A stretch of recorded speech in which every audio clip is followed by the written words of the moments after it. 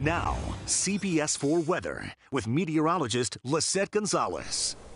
Welcome to Wednesday, and already a beautiful sunrise here as we're looking from our Rusty Pelican camera, Biscayne Bay. Thanks to our weather watcher, Sandra K. Booth, for sharing this spectacular sunrise from Lauderdale by the Sea. It looks like a postcard. I wish I could be out there on that beach right about now. And we're not dealing with any rain this morning. You won't need the wet weather gear. Instead, just a few clouds, and the winds light, mainly out of the northeast in Broward County, and then calm in Homestead, and out of the north in Miami, northeast down through the Keys. Visibility has been okay, just down to about 9 miles in Kendall and Pompano Beach. But if you head towards the interior of the West Coast, could encounter some patchy fog. A heads up there.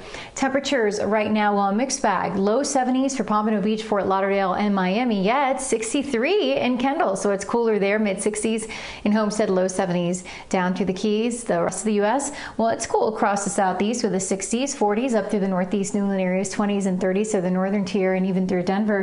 Right now, 70 in Phoenix, 62 in Vegas, 56 in Los Angeles, the 40s through the Pacific Northwest. Much of the western half of the country is dealing with the snow and the rain, especially through the Rockies. But as we can see across the Gulf Coast states, the deep south, the Central Plains, very active weather pattern here. In fact, the Storm Prediction Center is saying that there is a slight and even marginal risk of severe storms across the southeast and here along the Gulf Coast states, especially for parts of Texas and Louisiana and even through Mississippi.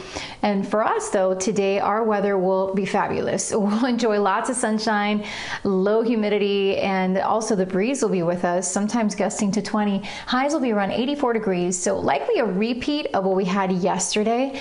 And for you voters, winds east 10 to 15 knots, seas 2 to 3, a light chop on the bays. For tonight, lows will be pleasant, the low 70s and upper 60s overnight. The winds will lighten up, but the dry air is going to hang around here as we head in through today and tomorrow and even Friday. And looking at the weekend, now it seems like the deepest moisture is going to stay to our north until we get into Sunday. That's when it could start to creep in. Late Sunday into Monday, our rain chance really goes up though, and our temperatures will be going up. Upper 80s for your Thursday and Friday, highs around 90 degrees. As we head into Saturday and Sunday, it will be hot and steamy. And again, as we head into Sunday and Monday especially, the rain chance will be increasing.